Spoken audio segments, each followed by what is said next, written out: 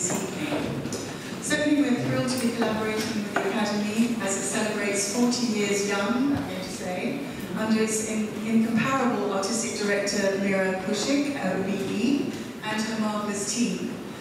Some of whom, Nina and Tuba and Apollonia, are here this evening, but of course there's many, many others involved who ensure that the Academy remains the leading dynamic South Asian dance organisation in the country and beyond. It's also such an exciting night for us that the Academy launched their Dance Dialogue series tonight.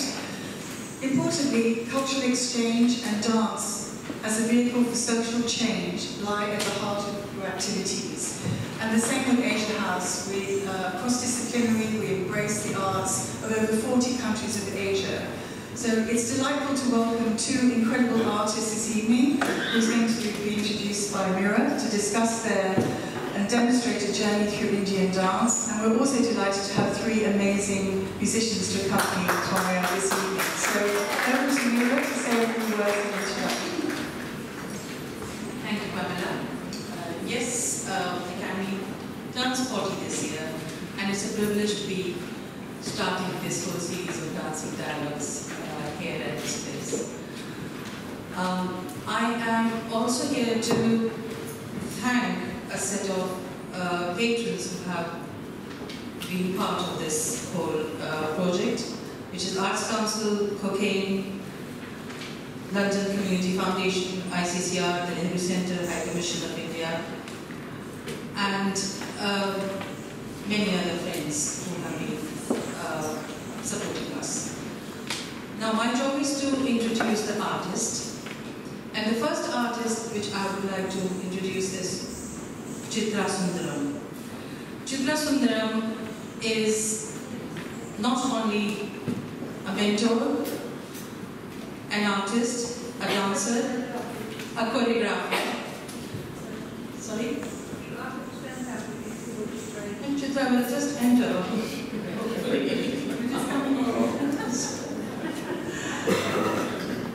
She has been a trustee of Academy, a founder of Academy, and this is the moment.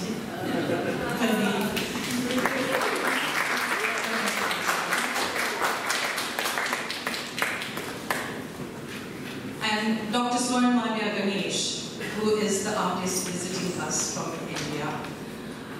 Dr Swarnamalya Ganesh is not only a very well-established scholar, a PhD on Sadil, but she is also an established performer in theatre, in Indian cinema, and a famous Bharatanatyam dancer.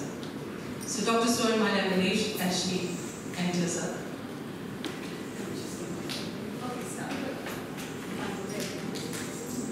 So, as she enters, thank you.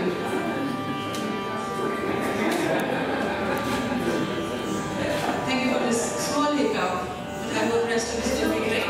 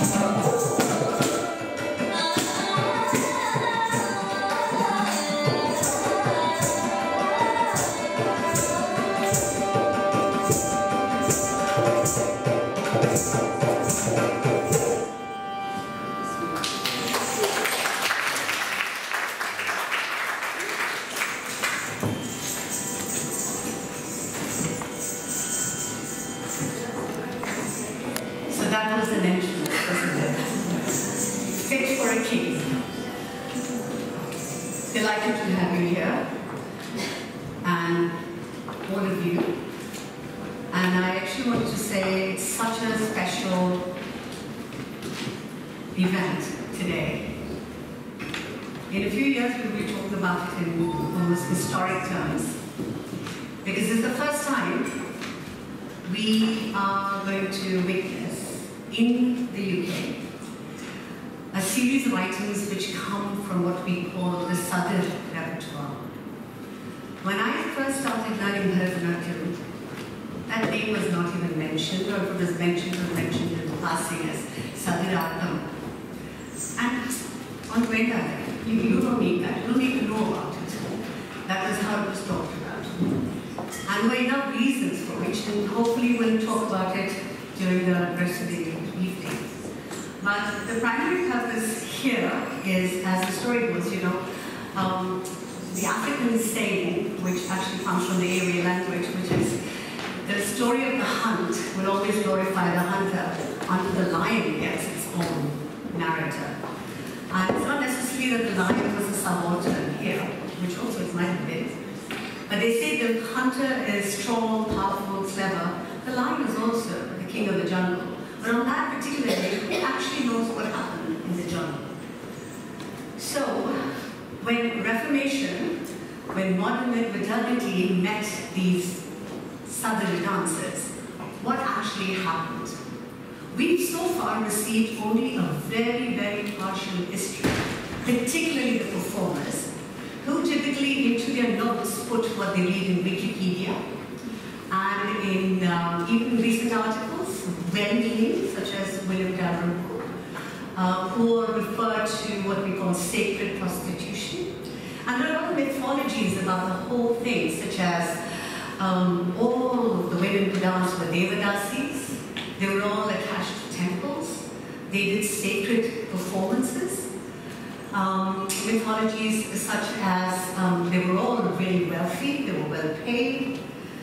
And everyone from a particular community danced or learned dancing, as it was the easiest thing to do. And how it was an area of agency because it was matrilineal. And then we have Dr. Nehru here, whose first work from 1996 started talking about them as subalterns, as people who were not really in charge of their own agency. And a lot of work has been done among the scholars, such as herself, and others, and now the younger scholars such as Swarnamalya, which brings us a view of what actually happened. And there's so much evidence that was not taken on board, it was ignored. The dance that happened in the salons, which really were the reason for people to say, let's stop this kind of dancing, because what was the repertoire in the salon? Which was meant for entertainment, an educated, sophisticated audience, like yourselves, who were not necessarily going there to pray because just because they referred to a god. They were not going to watch ballet so they could pray to, even if it was a Christmas story, to Jesus Christ. So my agenda for bringing Swarnamalya here, and more importantly her southern repertoire, because that's what she performs, is pretty much threefold. One, this is the 40th year for Akademi, and Meera has been consistently over the years trying to keep, worked very hard, adjusting, negotiating to keep South Asian dance relevant in Britain. And we have come almost full circle in India, as India is a young country. It's only 70 years old. We, with our own ownership of agency, is only 70 years old. So a lot of things are still just happening. And we find right now we can talk about these Devadasis and get the performers to not feel, oh my God, what are we learning, what are we teaching?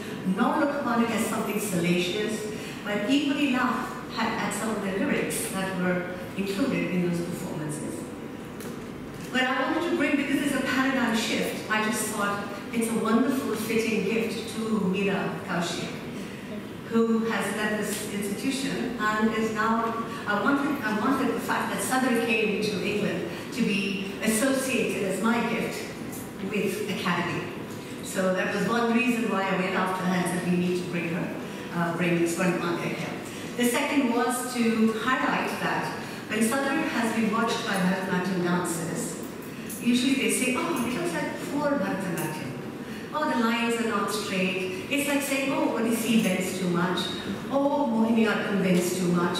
Oh, Kathakali makes big faces. But that was a genre. So we need to, I'm not historicizing, but we need to understand the pedagogy, the repertoire, the purpose of what was happening at that point in time, and also learn from when it started shifting.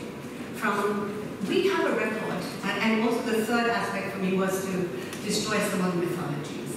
To at least let you know that there is evidence out there, and you can go and find out for yourself that all the dancing women were not Devadasis. That term didn't come into print and parlance till early 20th century. My teacher would never use Devadasi, he would use the word Rudrakaliga. Even that was used because Annie Besant had already foisted upon these women the whole notion that they were like Buddhist monks, they were like Christian nuns, devoted to God, and their job was to bring religion to mankind, and somehow they fell into degenerate performances of lascivious works, which are actually very clever, cute, feminist, sharp. So the idea over here right now is to look at the repertoire. You can read the history by yourself afterwards, but we want to spend a lot of time today, talk a little bit about the Reformation, how it impacted over the centuries, but more importantly about the repertoire and the works written of themselves. To recognize that although we talk about Devadasis from say the 5th century onwards in our Wikipedia information, we really find out that when Swarnamalya starts off her research, I'm just going to go into it, we start off from about the 16th century. From that, that's the period from when onwards we have actual evidence of Dasis, of who were Dasis, named women, where did their so-called dedication take place, what did that dedication actually mean, and so on and so forth. So although it's fractured, it's a fascinating history. And so we're going to spend a lot more time on your research today. Today we're going to spend more time on your research of the last 12 years and your practice and the pieces and why we've chosen them to come and perform here. So after my setup now, Dr. Swarnamalya Ganesh.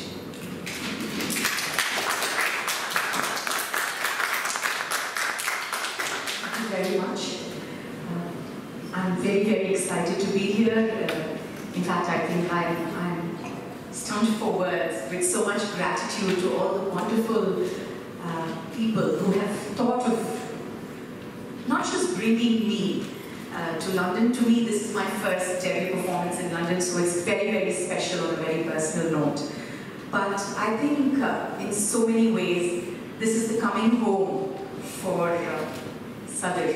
Not that I carry the entire credit or the burden of that on my shoulders, but Southern has such a wonderful connection with this country, and in so many ways to bring it back here means so much.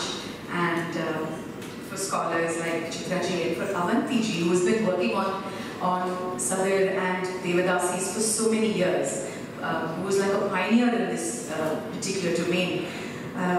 I'm sure she also feels a sense of emotional moment when Southern can be brought. Southern has been brought, I'm sure, around the world in so many other forms. It is old wine in so many different new bottles over the decades, with so many different avatars. But for me, I started learning Bharatanatyam. I was told I was learning Bharatanatyam very specifically, but I learned from the age of 3 with a guru who comes from the Devadasi lineage. But interestingly, she always kept hiding her identity, and she kept camouflaging her original identity with her very urban, city, sort of modern identity. So as I was growing up and I had acquired this repertoire, and very, very organically, although she kept saying she's a Bharatanatyam guru, she kept teaching us Southern. So when I grew up and I realized that what I was learning was distinct from the way it was contextualized. I went back to her and questioned her, and she was very upset. She said, let's not talk about this. And you, especially, shouldn't be talking about this because you come from a very different, higher class of a background, and I don't want your parents to take you out of my class. So that was actually the very beginning, and I realized that I was learning something that I was not allowed to talk about. So this disconnect really stuck with me, and when the time was right, and I had the opportunity to academically delve into this, I went back to her. She again turned her back on me. So I realized that I had to seek other people.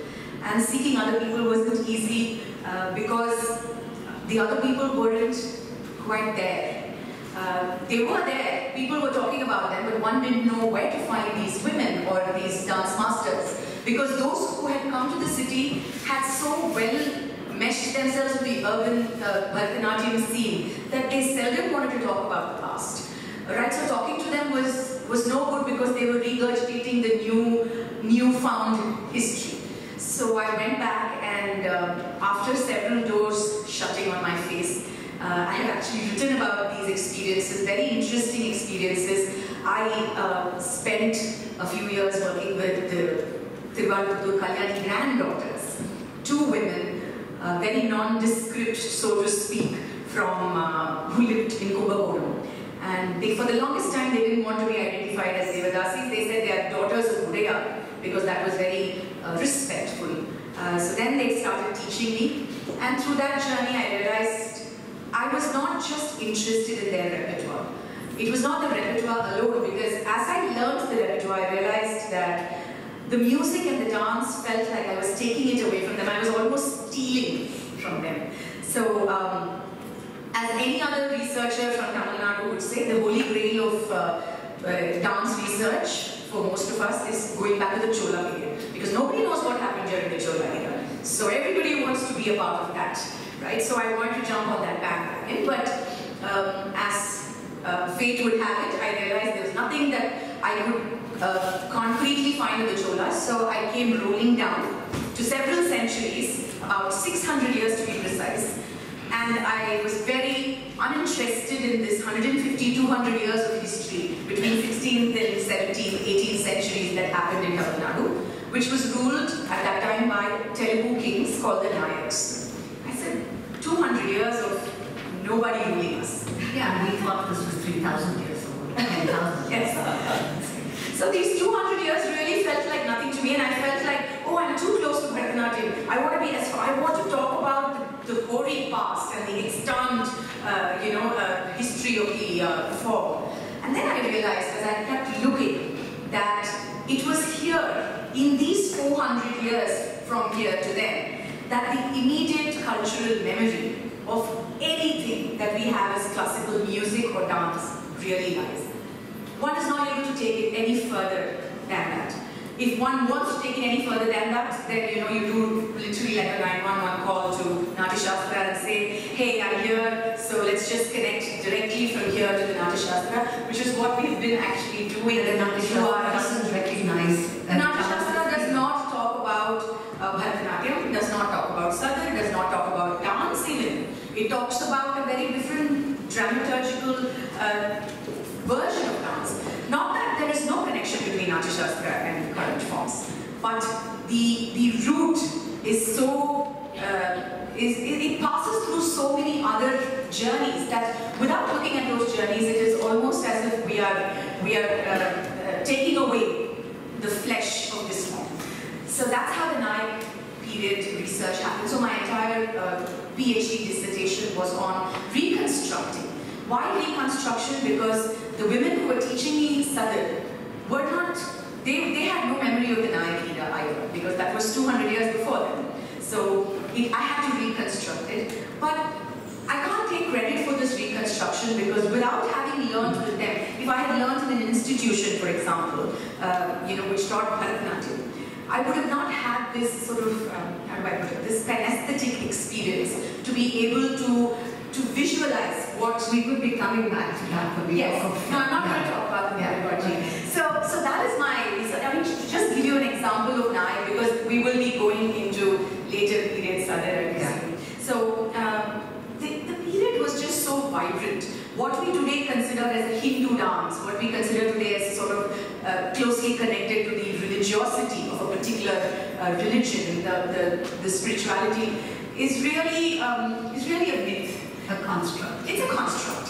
So if you look at, for example, a form called Jakini, a repertoire called Jakini during the Nayak era, clearly it says that Jakini has Persian influence, Islamic influence. Now it didn't say that, I had to find that out, but that's a long story, so I will just cut it short and say that the repertoire of Jakini, the 19 prototypes of Jakini we have today at the Saraswati Mahal Manuscript Library, all of them have these Persian lyrics in them, except for 100 years, including somebody like Vitapa sir, did not know that it was Persian language. They thought it was just, yeah, they thought it was syllables. Yeah. So when it said Elilam, Elilam, Lale, he thought these were syllables, but actually Elilam, Elilam, Lale is Ilahi, Ilahi. This is Persian. So this kind of reconstruction really opened my eyes to the fact that I wasn't performing a dance form that really belonged to just that state to which it has been claimed. And also, as we will find that we're so, I would love for you to do a piece of Jakini, but just to plant this idea that we talk so much about pure Bharatanatyam and pure this and pure that, the beauty of what we have coming from that Indian subcontinent is that nothing is pure. It knows how to take these various aspects and make their own. And just as we made cricket our own in India, especially the 2020 and the limited over matches, I think India has, because it's had this confluence of so many cultures. So could we see a bit of the Jakini and then we... Sure, we could. Or maybe we should do Gondhal, because we do Gondhal, but I mean, just to add to what you were saying, the idea that, I mean, purity is a very elitist idea, and Sadar it stands quite opposite to the other end of that spectrum. So if you look at Sadar, it's more life, it's vitality, as I see it, because every aspect of life itself, the various encounters, the assimilations, the languages, the cultures, have all been very evolutionarily peppered in this form that, you know, one is always fascinated by what one is finding, and no two dancers and no two areas are doing the same thing. So it's really a wealth of so much to know from. So we thought we'll do a small portion of Gondhal. Gondhal, like Jakini, has a very fascinating history. Gondhali was performed by the dancers in the Nayak court about 350 years ago, and it was actually even performed in the Maratha court. Yeah, I was just going to a little bit, but it definitely changed a little bit. But this is in Marathi. We had a huge Marathi population in India. We still do in Tamil Nadu. And we had Maratha rulers. Yes. But fascinatingly, the Marathi people settled in Tamil Nadu at least 150 years before the kings became kings. So we had the language with us. And it's not just the language. If you look at the movements, as I show you, the movements, you might recognize these to be, for a trained Bharatanatyam, they might look folksy. But each of these movements have a name, and it's part of, you know, if you look at Chitra Sundaram medieval text, it gives you the movements' names, and it's very fascinating to see how this particular dance can reconstruct itself, look very Lavani-ish, and still remain within the confines of what they called as Shuddha Padati, or pure, as I don't like to call it, but pure form. So this was Margam. So the Tanjore Quartet's Margam was preceded by several other Margams, and this is one of them. I'm just going to do a minute or two.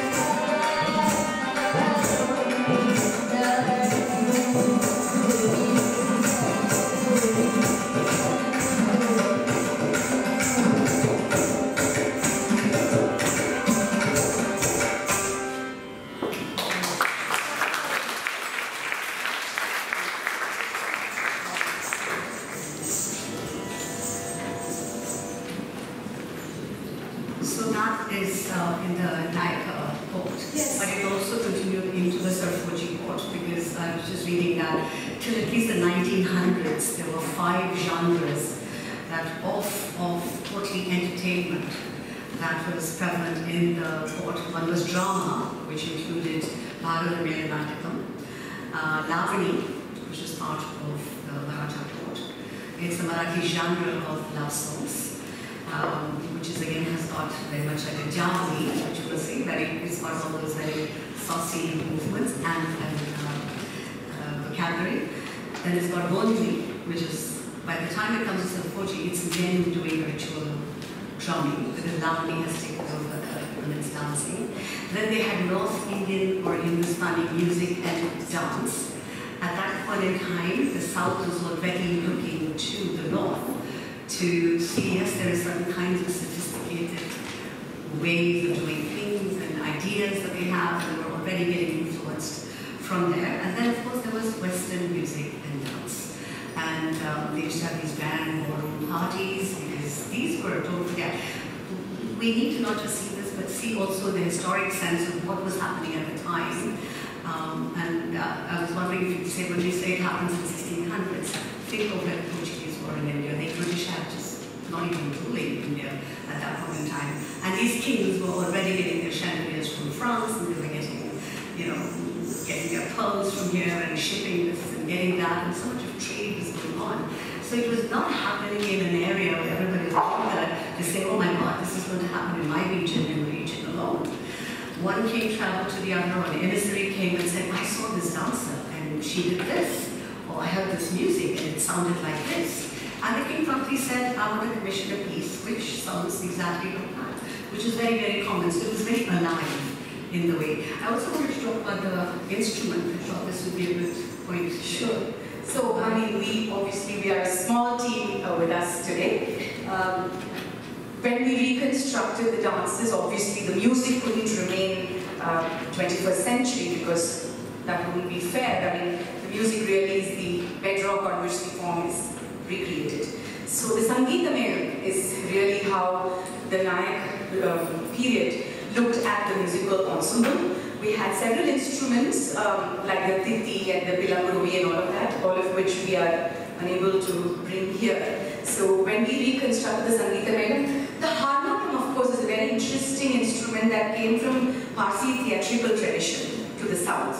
And Sadhur immediately sort of grabbed it, and it was part of both the Baroda tradition, where Sadhur went to Baroda with the dancers and they used harmonium there, and for a long time it was used both in Parsi theatre, Tamil theatre and Sadhur performances in the south. So we were very lucky to start working with Sri Krishna, and we have Guru Bharadwaja and Sangeeta on the vocal.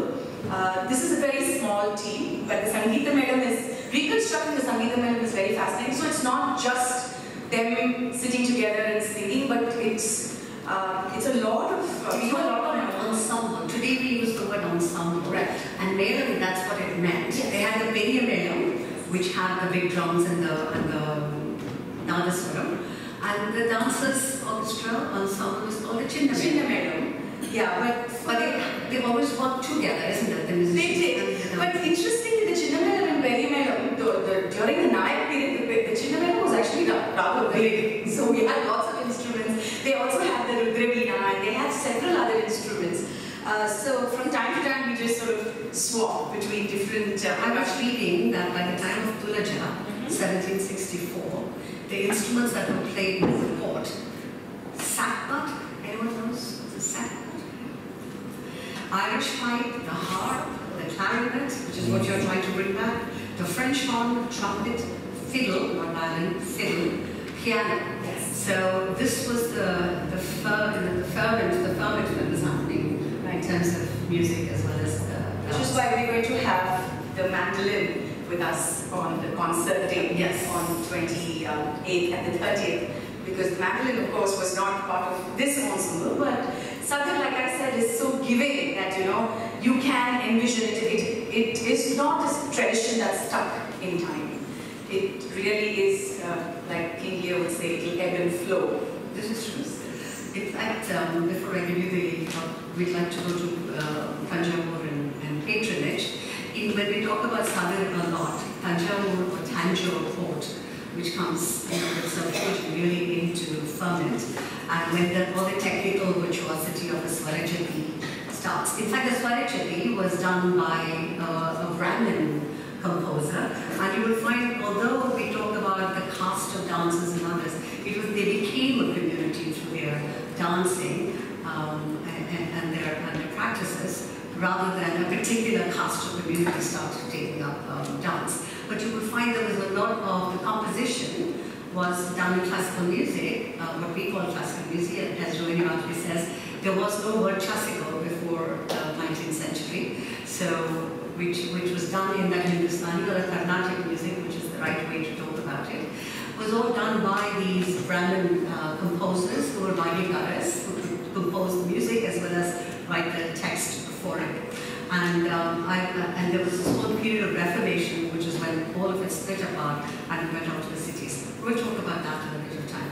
Let's talk about the patronage till we get to that place. So, I mean, for the paucity of time, I'm just going to make this quick. So, the patronage, of course, as most of you would know, the kings patronized the art forms and the people really patronized it. So, it's not just the kings and the courts, but it was part of the social milieu. So I remember the Ralivalli Muthakanamalama taught me two distinct repertoires, one called the Koil Sadar and the other called the Kottagay Sadar. Kottagay was like a little roof, thatched roof, but it's not literally a thatched roof, it's any other performance outside of the temple. And the repertoire really was very, very vibrant there, with different kinds of social events being part of this repertoire and things like that.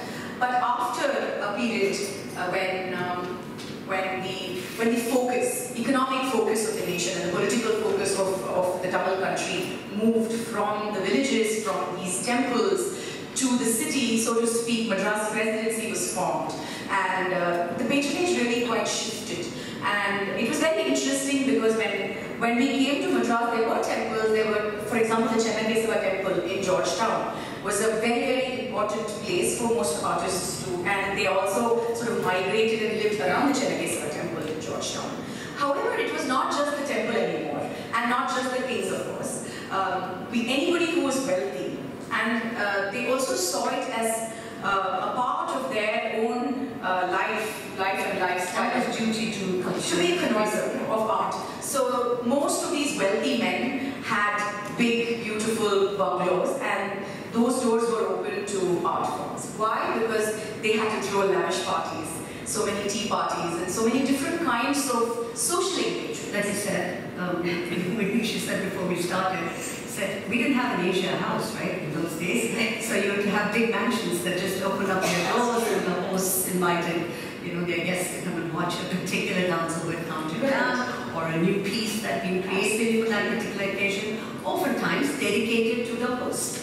Yes, and one of these patrons, interestingly, is a Dubash. A Dubash is a Dvibhasha, somebody who speaks two languages and is an interpreter. Typically, he would either speak French and the local language or English and the local language. So his job was to mint money, not literally, but he would just mint money because he's the go-between between the British merchant and the Indian merchant, right? So typically, when he'd go to the Indian merchant and say, how much are you going to sell your bag of pepper for? And the Indian native merchant would say 1 rupee, or 1 pagoda, as they would call it. And then he'd look at the English master and say, sir, he'd be willing to sell it for nothing less than 5.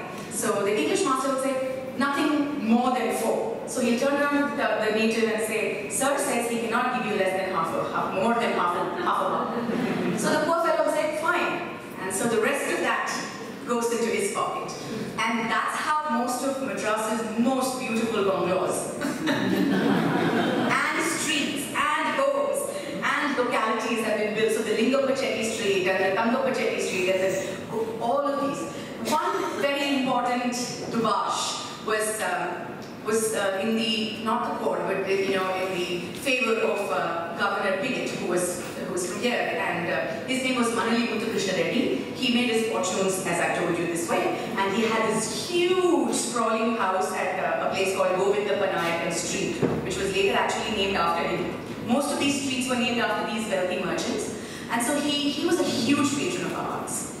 And should I do that piece? Yes. Okay. So typically, when they hosted parties, they were actually to celebrate their deals, done deals, right? So they would invite this poor merchant, English merchant officer, who thought he made a great deal, and he would be the chief guest. So many a times General Brigade was actually his chief guest to his parties. So here he was a patron of so many artists, including Muthuswami Dikshita, one of the Trinities, and his father, Ramaswamy Dikshita. But the names that she's mentioning as these great composers are venerable gurus. They are considered Trimurtis, the three deities of South Indian classical music. And they were living human beings who created works which dancers of those days danced. And they were performed in these salon and other performances. Yes. In fact, Ramaswamy Dikshita's second son, Balaswamy Dikshita, is just a side anecdote. He learned the Western violin, the fiddle, and introduced that as part of Carnatic music under Manali Muthukrishna Mudali's patronage. So, going back to the other poet he patronized, his name was Shivaramaya. He was from another town called Karur. And this Shivaramaya was commissioned to write something that excited his British guest, right? Chief guest or guest. And guess what Shivaramaya wrote? He wrote a beautiful Javadi, which is a sort of amorous, poetic piece, which is very peppy and nice. And Javadi was a very, very important genre at that period because it was quick poetry. It was almost sort of like a limerick sometimes. And he just didn't write a Javadi, not just a Telugu Javadi. He said, why don't I write it in English? So he wrote a Javadi and he said, oh my lovely Lalana. Oh my lovely Lalana. Elane pomanti. And then he would go on to say, Ituvanti step. Is it fit to take? Is it a wild dear? You can Telugu and English in the same sentence. This is in Kannada Priya. He set it in this ragam, he notated it, so nothing has been meddled with 17th century, 18th century, so here is just a sliver of Oh My Lovely Lalana. We would be performing the whole piece at the performance.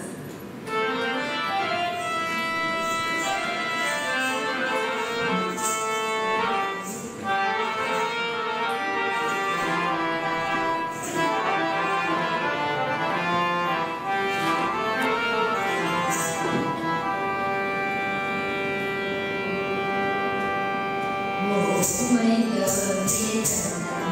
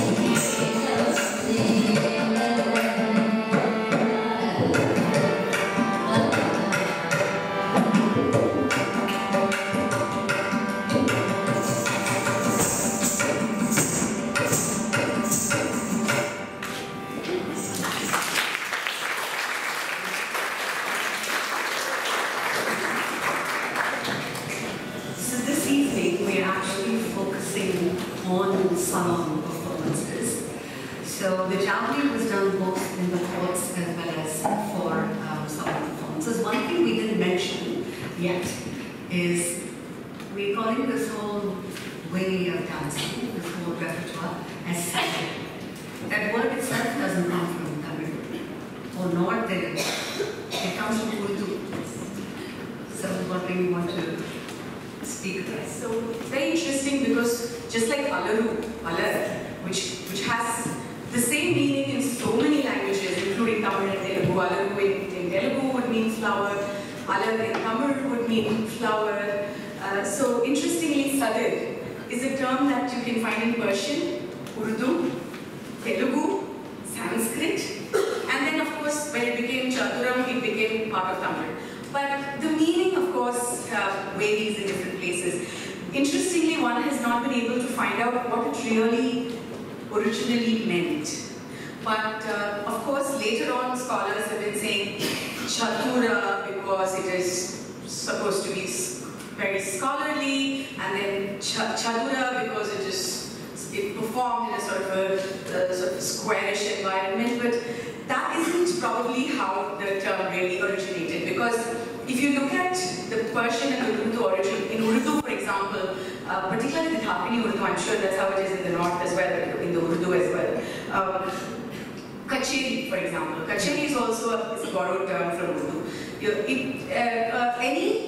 Any participatory, litigation really is kacheri. So anything participatory where there is an audience and then they also respond, and then somebody else is having a conversation with them. This space is really called Sadara Kacheri. So most of the courts, the adalats in the north, even today if you go to places like Amritsar, you have Kacheri streets or Kacheri road. Even in Madras we have a Kacheri road. So the idea of the Sadar being a gathering is perhaps one of the ways we can look at the term. The other one is when they say Sadar Ho, which means when the head person is present, is coming in. So it's an announcement, so-and-so Sadar Ho, which we have in the languages we understand it, as being an announcement of the seat being taken by the chief guest for whom the performance is being done. So what's most interesting for you to note from that is that there is no purity in this. What's interesting is how these words have all been taken and then given meaning, and how multi-vocal, multifocal, multicultural these courts were, and therefore the performances were. I just want to, we're going to go and we're going to do some more which explores this kind of aspect. Sure, I could, depending on the time we have. At least in the performance, tell us what you're going to be. Oh yeah, so we're going to be seeing some very interesting pieces, starting from a Dora Salon. We've actually handpicked pieces from different places that I've been able to gather and learn. We're also not just looking at these other performers who performed from the Hindu traditions, so to speak. As I said, I think they broke free from that sort of a religious setup. We're also looking at the Nawabi tradition. So the Nawab culture in Madras was very, very strong. The Arcot Nawab, or the Carnatic Nawabs of the Carnatic, they were great patrons of art. So when their court, for example, Saadullah Khan, who was one of the Arcot Nawabs in the 18th century, he was a very, very strong patron of the arts, and he also brought a lot of Sufi saints from across India and from places like Afghanistan and other places to come and reside in Madras. So they wrote beautiful Dakini Urdu poetry. And the Tawaifs in the court of Saadullah Khan, for example, most of them, they were called not Tawaifs in the south, they were called as Kanchinis. So there were over 400 Kanchini families in the Cockayne area. Some of them still live there, their families live there. So these women practiced beautiful music. That was a wonderful confluence of Hindustani and Carnatic because they lived in the south, right? So it was very interesting. So I'm performing a Tumri written by one of the Sufi saints and performed by one of the Kanchinis. I'm performing a Parsi Jabali, and I'm performing a bunch of other very interesting pieces with a lot of history peppered into it. Yes. I think we're also time a little bit. 15 minutes. Okay. So sing a little bit of that. With the other one. Do tell them about Akademi. Oh yeah, so if there are Urdu connoisseurs here, what you hear is Dhakini Urdu. So if it sounds very Madrasi, then that's how it's supposed to be. Jay, did you get that?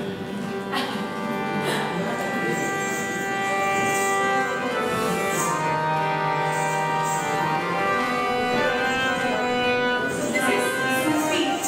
Dil mein dildar liha tha. Mujhe malum na tha.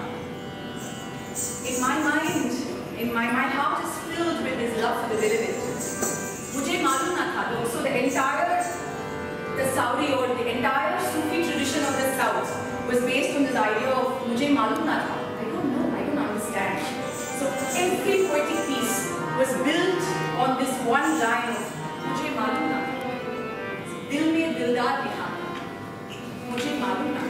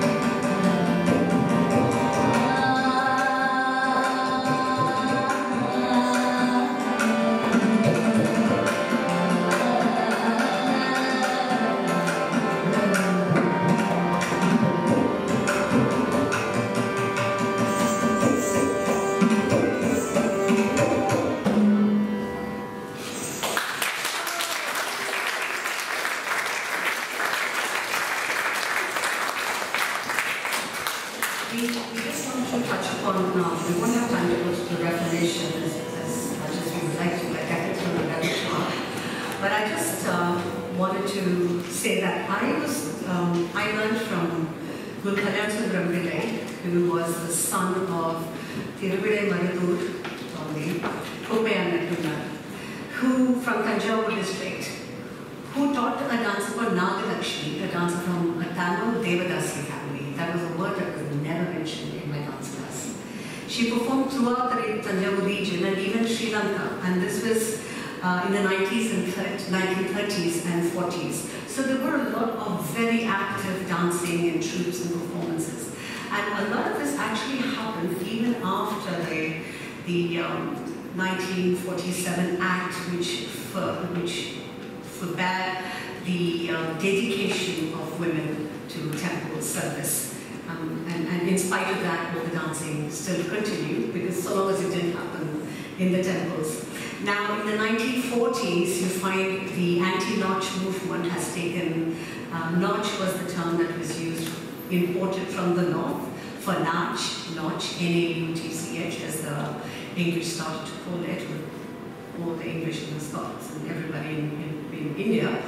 So by the time it came to 1940s, the legislation was already going through the courts. The whole debate had actually went on for about 100 years before the law was actually passed. And it was not completely affected by the British or by the educated people. So it's a very complex history, and I think, and there's enough evidence out there. We need to actually read the resolution. We need to see how the men from the same Devadasi communities supported this resolution, because the women were ruling the roost in these communities, and the property was all really being handed down. And so they thought this reformation, when they make the women sit at home, suddenly they become the dance teachers, and they get the opportunity, and which is exactly what happened. So after that, it was like in my dance teacher's home, the girls never learned to dance. They could watch us all coming and going and dancing, and Nritya Pillai talks about it. She's Rajaratnam Pillai's granddaughter, and she was saying Madhavika Sarute, and all the others would come and learn. And my tata, my grandfather, told me, you can learn, but don't expect to perform. We don't dance, we don't perform in public. So that was a complete reversal that happened. So it's a complicated history, and I think those of us who are interested in dance, we should really make an effort to study it properly. But anyway, once it went off to 1940s to dance, now what's in Nagarajni, for example, lost all her performances. She didn't have that male, her teacher, her guru. So she was continuing to perform for small weddings and so on and so forth. And the rest of them went off to join the music industry, the film industry, the recording companies had just come out, and suddenly we get an MS Subbulakshmi, and society picks and hand picks which of these Devadasis they want to actually support, because they had turned very much the model of the respectable Brahmin upper caste woman. So there's a lot of politics in that. But what I was trying to go back to, when Kalyan Sundaram was teaching us in Bombay, if Kerala Samaj asks for a performance, he will create one piece in Malayalam. If the Maharashtra Mandal asked us, he'll create one piece in Marathi. He would just take in Gujarati and perform. And he took Lata Mangeshkar's one Marathi song, which had actually been filmed for a movie, Chitra Sundaram, which I learned from him. Or he would use Hari Tumharo, a simple bhajan, and make a whole drama out of it. Or they took a completely new composition and created. When I look back at what he did, at that time I thought, oh my God, he's so avant-garde. I mean, he wants to do new stuff and he doesn't care what people say. I realized he has very good lineage and very good reason and history to do it. And he comes from this multi-vocal, multi-historical, multi-language, multicultural background in his blood, in his lineage. It was for a particular point in time that we forgot it, and we invented this whole idea of Bharatanatyam. So to say Southern became Bharatanatyam before we make that casual transition, I think there are a lot more steps to understand. If I could just go back and add to what you say, this whole idea that, see, I'm not a Southern, I'm not a Devadasi, and we all know that. So what claim do I have as an upper caste body to dance this service? This is the question that I started my entire quest with, because I felt like I was stealing from this community. And it was after working with them, and also when my own personal politics changed, that I realized something, that the idea that there is empowerment in assertion. In fact, Ambedkar talks about it a lot. Ambedkar, who's one of the founding fathers of social justice in India, he talks about the idea that we must assert. And this we is not just the community. So in many ways, when my guru said, I don't want to talk about my Devadasi lineage, and she didn't want to acknowledge that. I think the fact that I was able to assert it, and I was able to work with women who through my work with them, we were able to reassert the fact that I'm able to call what I do today assertive. This assertion is very, very important. This is social mobility, and this is very important. And who am I in doing this? I am the body who is not the subaltern. The subaltern is clearly them, and the subaltern has a voice of its own, and I'm very aware of that. I belong to the class of people who have been the oppressors, and I acknowledge that. And in that acknowledgement also lies this huge ability to move ahead. In fact, both Gandhi and Ambedkar again talk about this idea of camaraderie between the two oppressors and the oppressed. And unless we hold hands, and unless we move forward, unless we assert, it's very difficult. So it's wonderful when people from the community reassert their art form, reclaim their identity. And it's also equally important that others begin to assert, help in assertion, and also be a part of this journey in a very, as comrades really, together. And to me, I'm not the subaltern voice, but I'm the voice that, using my place of privilege, using my acknowledging my privilege, my voice allows for the subaltern to be seen, for the subaltern to be heard. So to me, it's a journey together with them. And I think that's how I visualize everything that I do. So I don't really feel like I am them because I am not them. And every time I acknowledge that I'm not them, I'm also silently showing to the audience that they are them and therefore they are there. And so to me, that journey is very important. And I think that's why Sadr is that much more relevant even today. It is not, I'd like to again say this, it is not a dance of the past. It's not just a precursor of Bharatanatyam. So it's not just something that is in the past, we've just dusted it and brought it back. It's so relevant and contemporary. So it has more potential, I would say, to speak to all kinds of audiences and all kinds of people of different classes, and to have the social mobility that I am afraid a very normative form like Bharatanatyam has disallowed itself to have. I do want to, I will not be able to agree entirely with you, because the first question was upper caste woman, what are we doing here and why in London? But the important thing is for you to know that we do think about it, that we are not just blindly exoticizing. And if I'm exoticizing, I'll tell you why I'm exoticizing, but I want you to challenge and ask why we're doing this. So this is because we need to get this topic back into the discourse. And we are, I think, grown up and mature enough to do that. The one thing we don't seem to be able to still get our heads around is, and from there we go into questions with you guys, because a lot of dancers, when they do see Sadr pieces done by others, they have said, well, it looks like poor Bharatanatyam. This is something I mentioned earlier. Even Anna Pratavadas with these times, I mean, she was criticized as not having the clean lines and that we got accustomed to, that we've seen, even as ballet improves itself. I mean, if you see ballet for 500 years, you see the virtuosity that you find now, and the kind of lines that you see, because they've gone contemporary now, is different from when it was started. And I was wondering if you wanted to talk a little bit, you didn't want to say it as pedagogy, but what was the whole look of the dance forms, and what was the idea? I think broadly speaking, the shifting aesthetics is really the crux here. The idea that what we today see as aesthetic and what we see as beautiful and what is palatable to the eye as Bharatanatyam, as it fits our image of this form.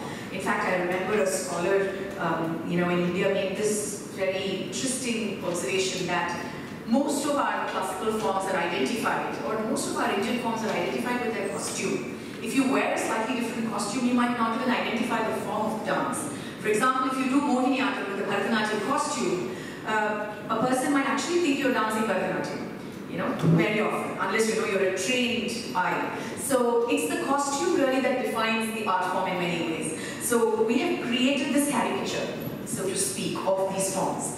So it's very important for us to sort of break free from that, and we don't have to do it because it's not on our shoulders, it's already been done. All we have to do is just look to these people who've led such wonderfully liberating lives through their art form.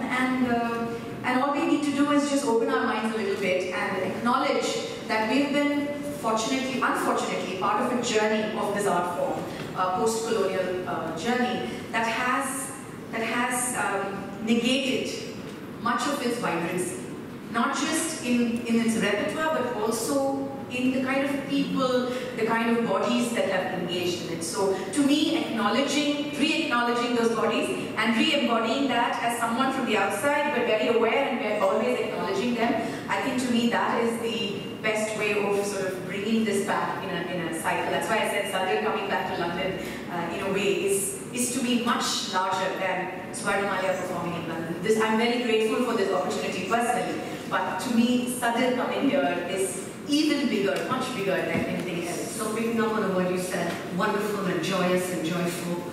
I was wondering, could we do a little bit of notice for the way we incorporated the Western implementation? So we didn't stop with English lyrics, we also went into English music.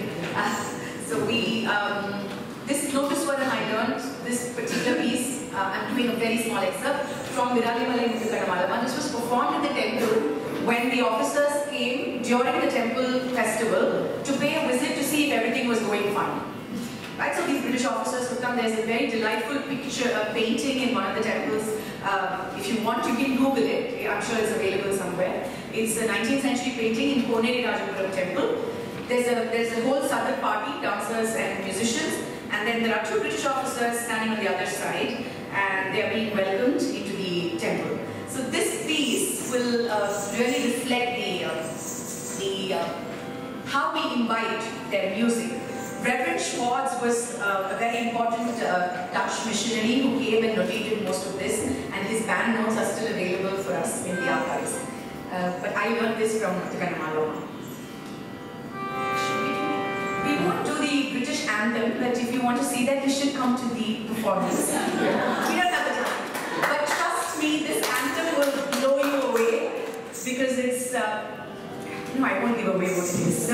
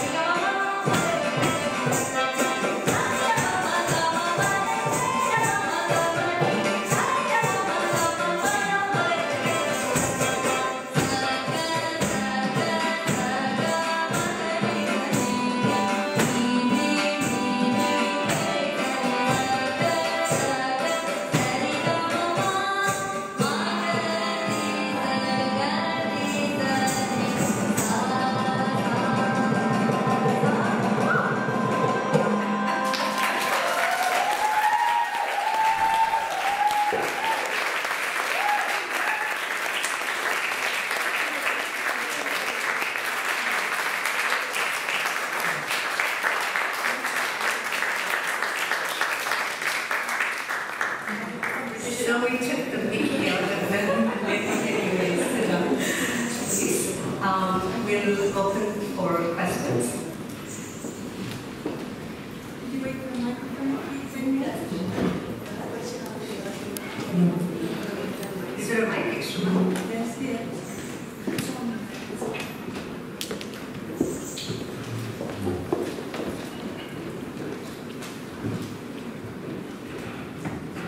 Hi, thanks so much for your presentation. It's really informative and super engaging. I have a question. So I feel like you position Sadr in comparison comparison to modern day Bharatanatyam by talking about how modern day Bharatanatyam is actually quite conservative, and Sadar was a very multicultural form with multiple influences that kind of absorbed and responded to the live society and environment at that time. So I'm curious to know, was there any conservatism at all that existed in that time and in that context? And if so, what kind of things do people want to preserve or were not so enthusiastic about at all? So I think when we say conservatism, I think what you, correct me if I'm wrong, what you mean is whether there were strict rules and grammar that Sadar didn't have. The answer to that is yes. All forms of art have a pedagogy, has a grammar, but then what is interesting is when times require for you to assimilate, you don't shy away from that. For example, every one of these gestures, for example, the salam was Mughal influence. The salute, of course, is the British influence. So they never shied away from absorbing, as Chitra ji was just talking about Kalyan Sundaram using these repertoire to, so this idea that even actually Bharatanatyam does that, right? Bharatanatyam dancers world over, they've won the world stage by performing varnams in Sanskrit and Gujarati and all of that. So the idea, we have borrowed the idea. Bharatanatyam has not been not taking from Sadar. It has been taking from it, but rather slyly, if I can say that. So we've taken, but we've just packaged it very differently. So Sadar does, if you look at some of the masters, particularly the Nattuvanas, very interestingly, they sort of stuck to their guns and said, this is how, for example, Subbaraya Pillai, I learned with him in his very, very last few years. He was 91 until he passed away in 93. I went to him, he was already senile, very, very old. But one thing he kept saying repeatedly was, this is how my grandfather, which was Meenakshi Sundaram Pillai, would do it. So he didn't want to budge. Whereas the women, interestingly, because they were the performers, I think they met different kinds of people, they were really in the midst of all of this. Like Muthukaya Malama would, if I change a particular thing, as I did it, either because I forgot or because I felt like improvising, she'd actually stop and say, this is very nice. And she'd get up and try it herself.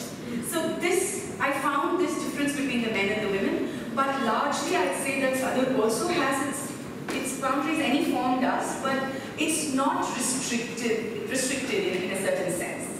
One of the things that they did preserve are the musical compositions, because none of the dances exist separate from the text that was written for it. It was also embodied in the women being taught, and it's only when the women stopped performing, and they kept performing for themselves. The Andhra Pradesh Devadasi Dedication Prevention Act had amendments that went all the way to 2009. So they've been amending the act and amending the act, and these women are actually even performing for themselves. And if you read some of the books like Dr Swarnamalya, he's got ethnography there, where he's got actual interviews with these dasis, and you can see what is, they actually talk about where is it preserved. Is it preserved in their body? Is it in their memory? And what does it actually mean? Actually, that's a very interesting point. When I worked with the NCW for 3 years, we were doing this survey of the remaining Devadasis across four states. And Tamil Nadu, particularly, most of them, their memory of every form of their repertoire was in the music. They didn't remember the dance at all, actually, and they were too old to get up and show it anyway. It was the music. So the minute I sang a piece, it would just jog their memory, they'd sing along. And as they sang along a couple of times, the hands would just flow. It would flow differently at different times, but the fact that that repertoire is embedded in their memory came through the music. So without that music, I think it would all be lost. One more question? Yes. I know we can continue. Yes.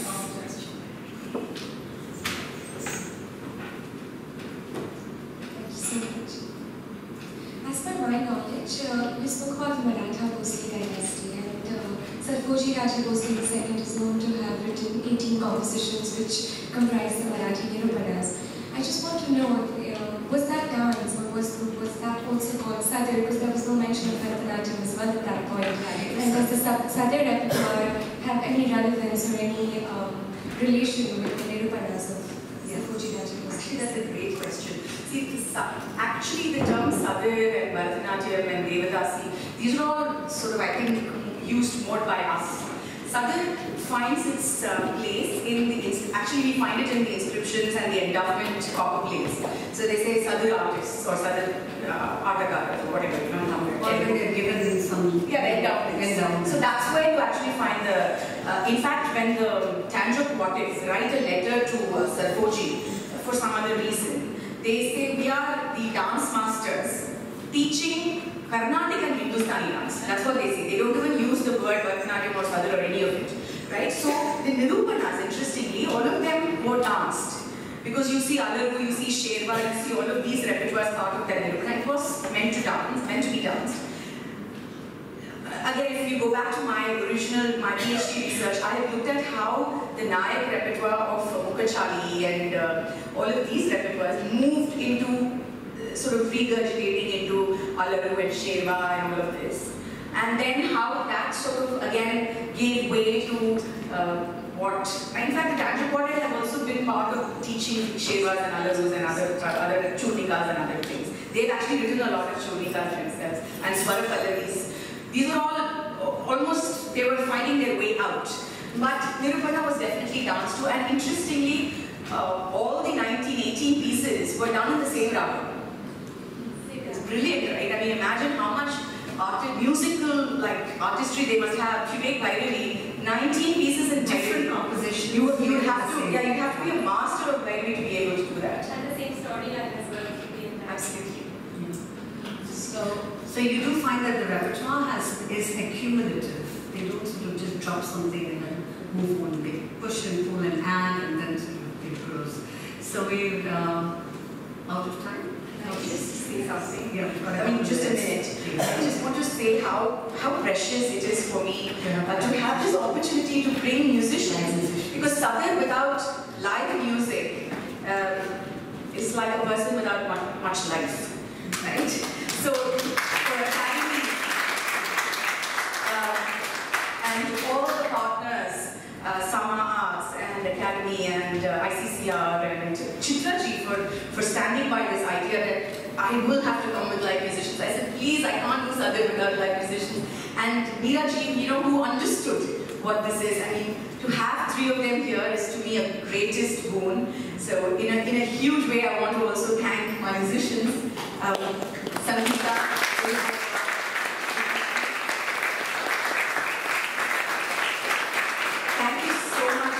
For giving me this very beautiful opportunity, and on the performance days they will also be part of the Sangeeta Melam ensemble with their gear. So look out. So thank you very much.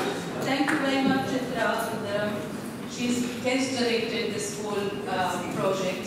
Thank you very much to Swarnamalya, and thank you very much to the musicians. And we hope to enjoy their performances in other 2 shows in Cambridge and in London on 30th. Please do return, and it will be wonderful. Thank you. And thank you to Asia House and Pamela for really hosting this and starting the whole series of dancing dances here at this place. Thank you.